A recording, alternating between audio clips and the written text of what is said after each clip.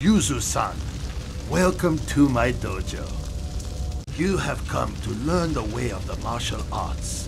The martial arts are dedicated to perfecting oneself by integrating mind, body, and the spirit.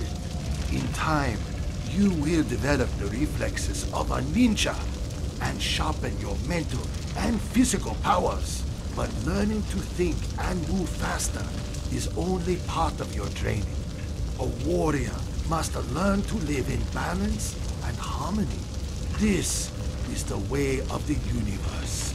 Day and night, male and female, life and death. The way of the true warrior is not in destruction, but in preserving peace. For centuries, the masters of the martial arts have handed down their teachings to those prepared to live them. Yuzu-san, if your heart and mind are open, I will pass these lessons on to you. The path of mastery begins with the first step. Are you ready?